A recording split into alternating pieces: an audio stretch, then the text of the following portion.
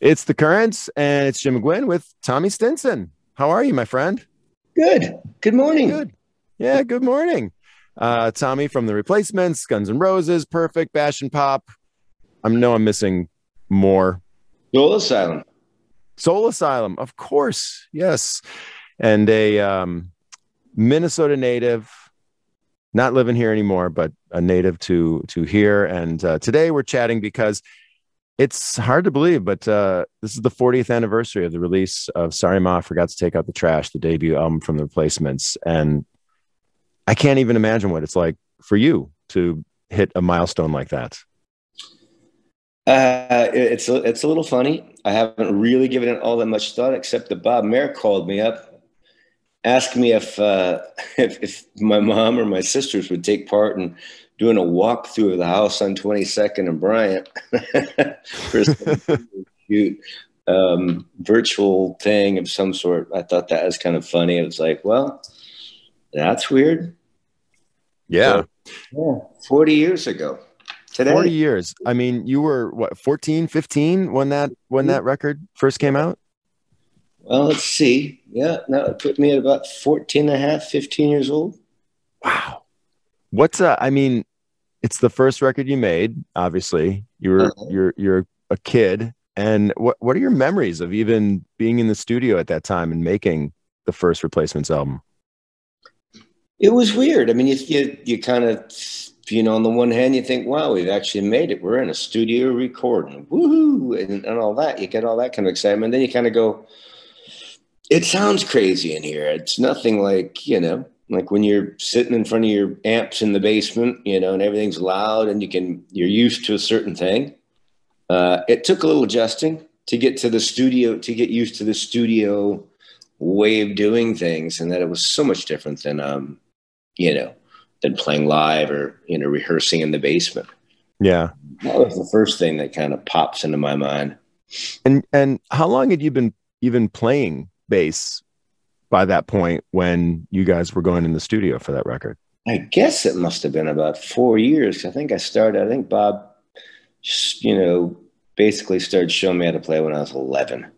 Okay. We'd just come back home from being gone for a spell. Yeah, so it must have been about 4 years or something. Yeah.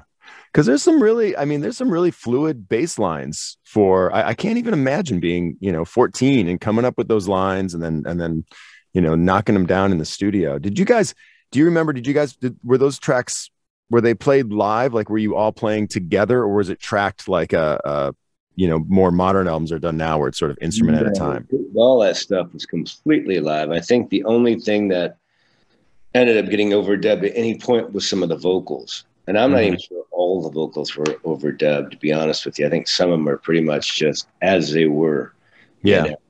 know. But I know there was a few overdubs here and there. But yeah, that was like just okay, hit it and run. Yeah. In a room, just kind of bashing it out. And Yeah. do you remember, were you guys like, facing each other, or was Paul in a control room because he was singing, or was there isolation at all, or was it just There was set some. it up and go? There was like a one room in the corner that was like an isolation booth kind of thing, and the rest of it we were kind of just in a room, with gobos between us, kind of thing. Yeah. Um, yeah, not completely isolated in that way. Yeah. Who came up with the album title? Sorry Ma Forgot to Take Out the Trash. Where did that come from? You know, I want to say it came off a note that we had to leave because we had a gig or something, and one of us, sorry, Ma, I forgot to take out the trash because it was, I know it was one of my responsibilities at one point, Yeah. um, that kind of thing. It's it's amazing. I mean, it's become sort of a iconic album in some ways, just to capture an attitude of youth. And even there early on, I mean, later Paul would write Tommy Gets His Tonsils Out, but right there at the top, I hate music, too many notes, Tommy says so. Was that weird for you to be like written into the songs that you guys were writing? Not, not really. I mean, we were working with what was in front of us. And I think to Paul's credit, I would think at that point he was fairly prolific. I mean, Yeah. I don't know what exactly was getting him going, except the idea that maybe we might get out of the basement and get into the clubs at some point and maybe make a record, that kind of thing. But, there was a lot of stuff. I mean, that record had more songs and more outtakes and things like that than probably every record after it, because of how busy we got playing and stuff. I mean, we really kind of hit the floor running. Yeah. Yeah. I mean, there's a tons of songs on the record, but then there's demos, there's outtakes, there's songs that never came out. And I know on the box set, there's a live show from 7th Street Entry from that era as well. And I want to say there's 27 tracks on the sets. I mean, you guys ripped through your sets back in those days. Yeah, well, each song was about 2 minutes long at best. So do you remember when the record was done and, this is the anniversary of it coming out, was there a gig at that time, or was there an in-store or anything do you remember anything about that time when the album actually like hit the record store that you experienced or? Not really. I don't. I don't remember exactly. I mean, I would assume, and I can't probably remember at the moment, that we did it at Orfolk probably. Yeah. And it could very well have fallen on a school night for me. Right. Because I was still going to school then. Yeah. So one of those things that I got to swing by for a little while before it was time to go to bed, Yeah. God, I can't even imagine what it'd be like to have a record like that and a couple of records while you're, still in high school. Yeah. It was crazy. Yeah. I mean, showing up to class in the morning after playing the entry the night before was quite a trip. You were watching Happy Days. I was, playing the 7th Street Entry last night. Yeah. Oh my God. So the box set is coming in October. I mean, do you spend much time on these collections? Like, do you go through and listen to a lot of the outtakes and the extra stuff, or is it kind of a shock to you when the records come out? I'll be honest with you. I don't listen to them. I'm cool with the content, and I'm cool with the people that are putting it together because I trust them implicitly. I mean, yeah. I've known Peter for 42 years or so now. I trust him with my life, and Bob Mayer, another one. I mean, I don't know if I trust him with my life exactly, but I do trust his taste, and he's done a good job by us with the book, I think. And for all practical purposes, if there's, I still travel around a lot and do shows and have been all over the world. And what is still remarkable to me and why I'm cool with these things so much is that it's funny how relevant we still seem to be amongst a lot of young, I mean, I meet kids that are like their parents had turned them on to us, and they're now just like going into that era of rock in a way they wouldn't have gone into and checked out, whether it was us, Who's Kadu, or anything else. So I think there's kind of a funny relevancy to it that it's inspiring. It's to me, it's sort of like, that's cool, it's nothing to scoff at, So why not give them some extra bits that they might learn something from, or get some insight into the makings of the beast.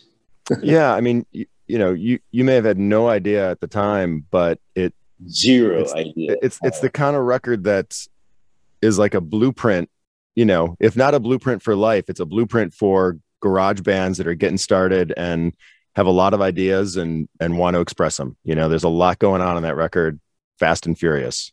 Yeah. I mean, we did everything. I mean, everything we did, we kind of, we worked at to a degree, but a lot of stuff, I mean, like I said, Paul was fairly prolific. So, we didn't spend a whole lot of time hacking things out before we got, before we sort of solidified them in a way. The only real wild card for the most part as far as differentiation and stuff, that like that would be my brother's guitar playing. He had a way of kind of coming and going, you know, in the songs that was uniquely him, you know? Yeah. And was Bob's playing, was it sort of different every time? Like, you know, like, you know, usually a band, you kind of hardwire the parts together, right? But you get the sense that Bob, take one and take three could be so radically different.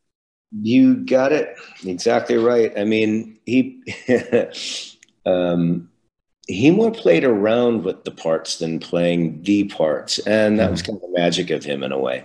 Yeah. I think at times, I think him and Paul might have, you know, not seen eye to eye and maybe butted heads a bit on that. I think there was a bit of a power struggle between the two of them, as far as I could tell, in a lot of ways. And at the end of the day, you know, we get what we get, you know. Yeah. And a lot of times that would be great. I mean, so my brother was a great guitar player, so he had a lot to offer. If he was willing to offer, that was more where the trickery came into play. Yeah, I mean, he seems like he was the intangible that could really, you know, push the stew in a lot of directions depending on where he was at the moment. Exactly. You recently kind of helped celebrate your late brother Bob Stinson's legacy with an event at the Rock and Roll Hall of Fame around his old organ, right? Yeah, it was his kidney. No, I'm kidding. It sounds so funny to say that we played with his organ because it wasn't his main instrument. But you know, this thing had been sitting in my mom's basement after he passed for a while, and then my mom, they wanted to refinish the basement because it was leaking and stuff like this. So it sat in Soul Asylum's storage space for the better part of 20 years, and they needed to get rid of it. And one guy we know, that I know or met, wanted it first. It would put an ad out like on the internet. Hey, Bob's organ, you know, that was in, come get it if you want it, because it takes 4 guys to move. It's an old Wurlitzer from the 40s, I think. And then the Hall of Fame wanted it. So then I had to call the first guy and say, hey, you know, Hall of Fame called and said they want this thing, and it'd make my mom happy if it went there. How do you feel about letting them take it instead of you take it? And, you know, it's like, well, I'd be a jerk if I didn't let them take it and put it up there and make your mom happy. So, yeah, they came and picked it up. They refurbished it. We played a gig last Friday. My group, Cowboys and Campfire, it's a duo, me and Chip Roberts, and we just went up and had my other buddy Tony Coraldo, who plays keys and piano and stuff like this. He came up and played the last part of our set on it, the last part of our set, and it was fun. Yeah. My mom showed up and everyone had fun, and I came home and got COVID again. Sorry to hear that. Can't beat the odds on that one. Yeah, that's one thing, Tommy, you and I share. We're both breakthrough COVID cases this month. Isn't that a pisser? It's crazy. So provided you recover, which we are hopeful, and you do seem like you're on the road to recovery. Yeah, I have a head cold. Are you going to be playing some shows then in this fall? And is that what's coming up next, or you got something on the horizon? Yeah, you know, I got a couple of things scattered about now. I'm half thinking of coming back to the Minneapolis area and doing a Midwest run with Cowboys and Campfire before it starts to get too crazy out there. Yeah.